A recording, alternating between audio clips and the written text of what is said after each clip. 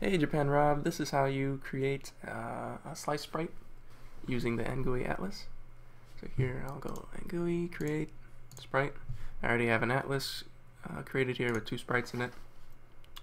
So I've got this one sprite, and you see it hasn't been set up to slice properly, even if I set the type to sliced.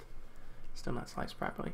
In the UI sprite panel, we're just going to hit edit to edit the sprite. And then we can modify these border values here to set up the actual slicing regions of the sprite. So I've already got memorized there 6, 6, 10, 6. And as you can see here on the bottom right, that draws a little dotted line indicating what the borders are.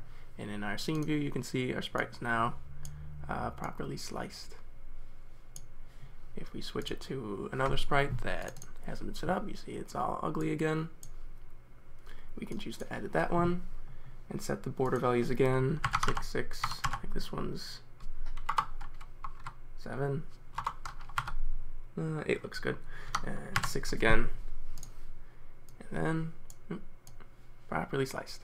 That's it. That's how you do it with an NGUI atlas.